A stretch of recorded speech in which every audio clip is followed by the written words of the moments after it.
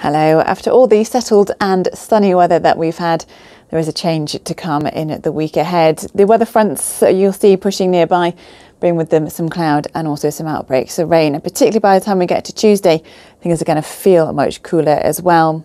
For tonight though, we do still have some clear sky around at first. Just as we go through the night, we'll start to see a bit more cloud. Still mostly dry overnight though. There may be a few mist patches as the winds remain light and lows between 5 and 8 degrees. So for tomorrow, still some brighter and some sunnier spells, but generally more cloud, and particularly into the afternoon, the risk of some patchy rain with that. Still quite warm tomorrow with highs of up to 20 degrees. The real drop in the temperature is to come on Tuesday, and it's accompanied by some heavy rain as well. The rest of the week, a mix of weather, some brighter spells, but also some showers at times.